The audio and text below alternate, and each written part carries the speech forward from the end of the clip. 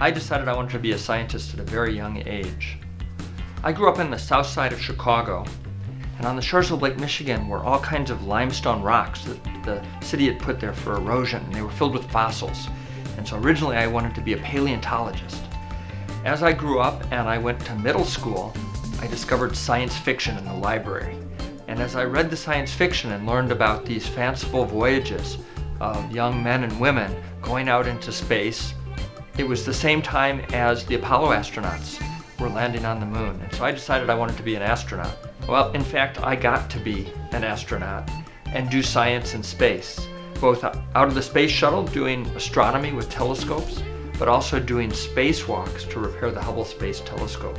And so one of the things I found is that to be successful, whether it's to be happy in your life with your family or to be successful working with a team of engineers, communication is critical.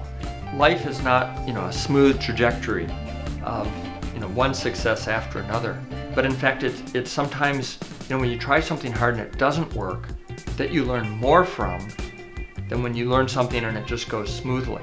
Something breaks, you learn how to fix it and you move on. And so that's kind of how I look at the hurdles that life throws at us, is that's a chance to overcome something difficult. Astronauts often give young people advice about follow what you love, find something you're passionate about.